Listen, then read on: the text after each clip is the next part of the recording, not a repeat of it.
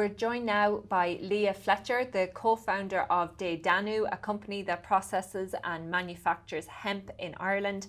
We're also joined by Barry Castellan, specialist in energy and rural development at Teagasc. Thank you both for coming into us. Barry, starting with yourself, Teagasc have been involved in research into hemp production since the 1960s. Ed has outlined there that there are a number of components to the plant itself.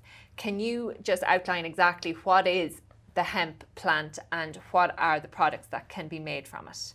Yeah, the Latin name for hemp is Cannabis sativa, and it has been grown in Teagasc, as you say, since the 60s, and industrial hemp varieties. So industrial hemp has a THC, or a tetrahydrocannabidiol, content of less than 0.2%. So that means it doesn't contain the psychoactive component, and it's legally allowed to be grown. So you have to get a license from the HPRA in order to grow it. That's the Health Products Regulatory Authority. There's different components to hemp that can be produced from a farmer's perspective. You can produce cannabinoids, which can be used to produce CBD oil, and there's an extraction process required there to extract CBD oil from the leaf or from the seed. You can also produce seed, and that seed can be crushed to produce hemp oil, which is high in the omega-3, 6 and 9, a very healthy oil. And then you can also produce the fibre. And the fibre can be used for everything from insulation material, it can be used for biocomposites, even producing bioplastics. So there's a wide variety of components. There's about 50,000 different products that can be produced from hemp. And I think that if we can even focus in on 5 of those today, there's a lot of high-value products, such as biodegradable plastic, such as insulation material, that we can produce and generate income for farmers in rural areas. So, Barry, how many hemp farmers are there in Ireland at the moment, and what is the bit that's making money for them? There's about 370 hectares that have been licensed by the HPRA, the Health Products Regulatory Authority, this year in 2019, and the figures are increasing every year. Most of it's been used for mainly for seed production and crushing the seed to produce this omega-3, 6 and 9 healthy oil. But that is going to change in the future. There will be opportunities for extraction of the CBD from the seed and also from the leaf. So we are going to see other opportunities there in the near future. In relation to the fibre, there's less opportunities there because we do need processing facilities or infrastructure in order to process the fibre. And that's what's needed there is a decortification plant to separate out the fibres, the shivs, the herds, and the dust that can produce that high value material for insulation or biocomposites. Like if you take even the likes of BMW and a lot of the big car manufacturers, they're already looking for hemp material to use in the cars, in the panels and dashes of their cars.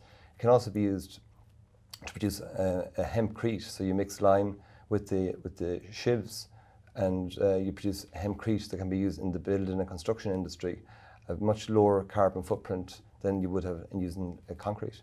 And just what about growing the plant in Ireland? Is it easy to grow here? What about the inputs involved? Is the Irish environment a good environment for it to grow in? Yeah, the crop is set around April, May, that time of the year. You want to get it in before the last, or just after the frost.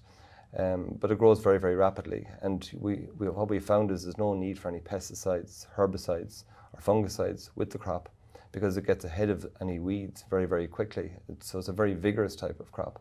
It grows to, there's tall varieties that grow up to 12, 14 foot in height, the smaller varieties that go up to 6 foot in height that you would produce seed from. The taller varieties are mostly associated with fibre production. It would yield anywhere from 10 to 12 tonne of dry matter per hectare per year. It's an annual crop, so it's only set once, and then it's in April, May, and it's harvested around September, that time of the year.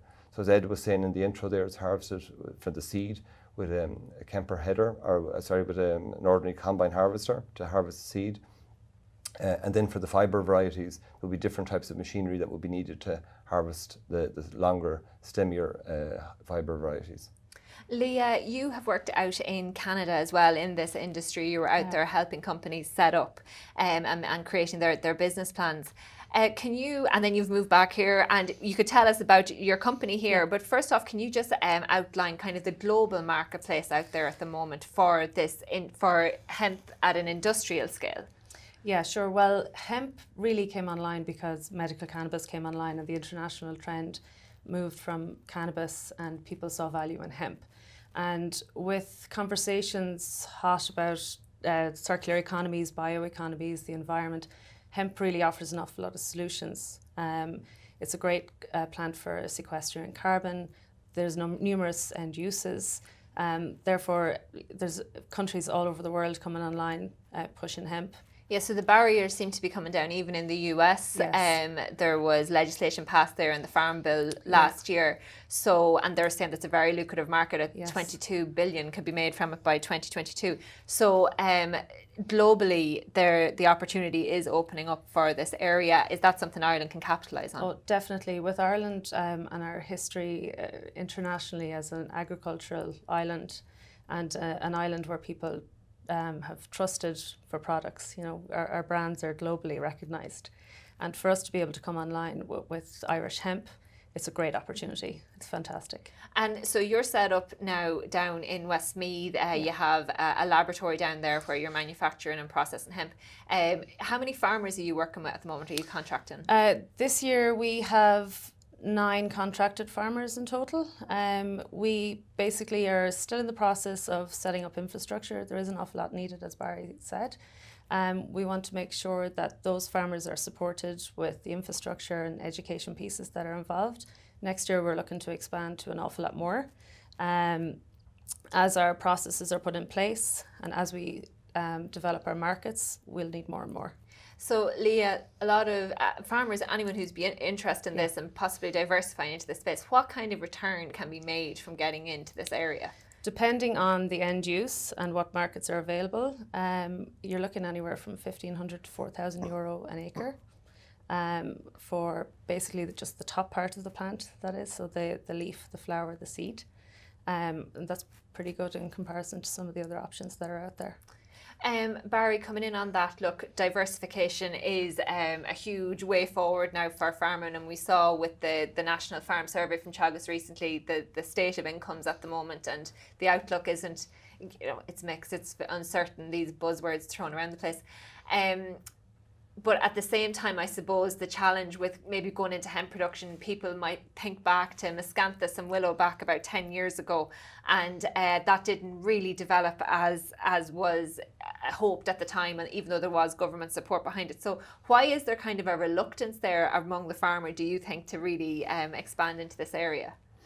I suppose the fear of failure is why a lot of people don't want to, I suppose, engage in a new area. But I think there's a lot of people, I found even since last Friday's conference, there's an awful lot of people that are inquiring about the option of growing hemp on a contract basis for potential processors here in Ireland. So I mean, there's a great momentum. As you say, there's farmers are looking for land use alternatives. We have 16% of the land area of Ireland that is controlled by 40,000 farmers who have a standard output of less than 8,000 euro per year. And then within the National Farm Survey, you have about a third of those farmers who are not viable. You have the middle third who are sustainable because maybe they have an off-farm income. So there's a lot of farmers within Ireland who are really genuinely looking for land use alternatives.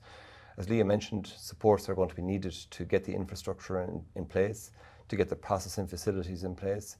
I think the momentum is there, certainly, especially with the younger farmers, people who have inherited a farm of land, looking to see what can they do with that farm of land to turn a shilling for themselves, that they can actually make a good viable income, and that's going to support them and their families to stay in rural areas. That's the biggest challenge we have at the moment, is how do we encourage young people to stay in a rural area? It's different diversifications, as we spoke about before, with agri-tourism and artisan food production, but this is something new and novel. This is a new opportunity that we haven't, there's a global demand, as Leah mentioned, for various products that can be produced from hemp. It can tick so many boxes in terms of construction industry, greenhouse gas abatement. So I think with a little bit more initiative and some more supports to develop the sector, I think we will see a massive increase in this area. And Teagasc and the IFA, yourself, Leah, you're involved in this. There's a hemp working group out there at the moment.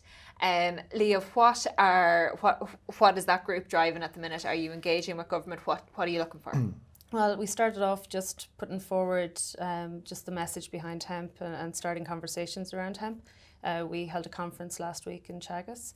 And moving forward, we're going to be discussing policy and how we can make little changes that would have an enormous impact for farmers around the country.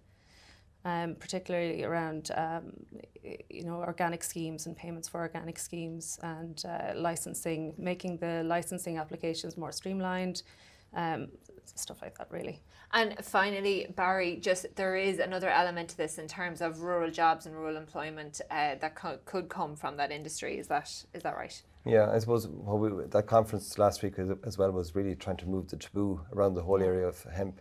Like a lot of people would associate the crop with it is linked to the cannabis plant, but the varieties we're talking about again is the non-psychoactive varieties.